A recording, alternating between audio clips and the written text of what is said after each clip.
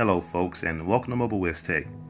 In this video, I'll be showing you how you can clear your search history from the Samsung Internet for Gear VR app without uninstalling and then reinstalling it.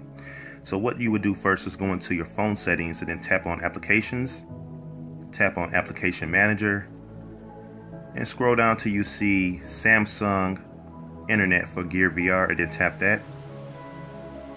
Tap Storage, and then you're going to tap Clear Cache and then Clear Data. Now you could probably get away with it with just tapping on Clear Data, but for safe measures I would tap on Clear Cache and then Clear Data.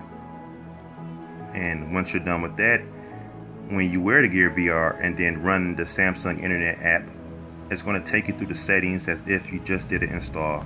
But once you're done with that, you will notice on the main screen that all of your search results or search keywords have disappeared. And that's it. So let me know what your thoughts are in the comment section below. Also, please click like, subscribe, and also share.